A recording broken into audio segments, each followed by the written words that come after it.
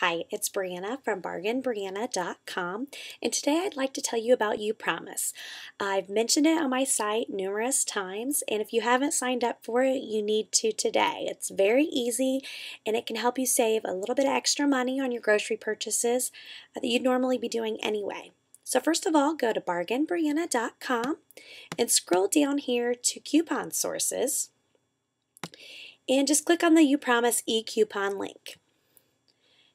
It will take you to the sign up page for Upromise, where you'll just enter your name and your email address and you can sign up right away. And basically it explains here how you can save a little bit, and we'll go into depth a little more once we get you through the registration process. So I'm already logged into my account, and this is what it shows.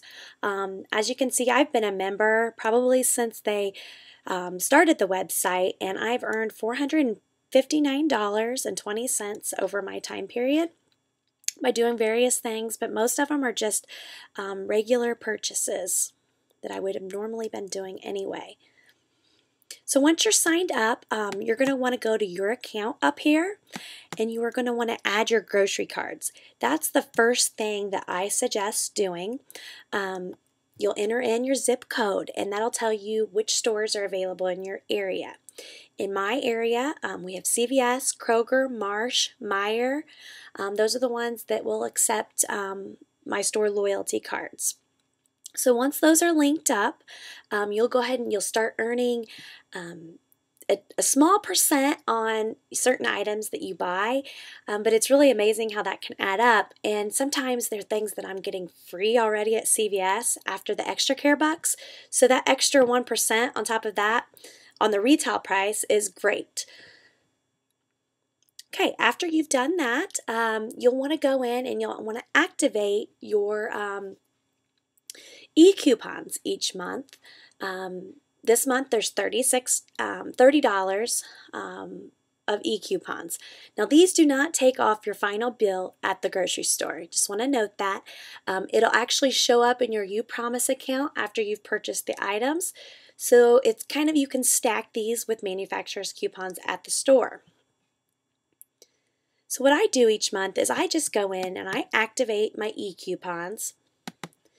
And you can view my e-coupon history. I don't specifically usually buy items just because there's an e-coupon for it, but I just go ahead and activate them each month. And I usually note them on my website during my coupon matches if there is a deal with one of these.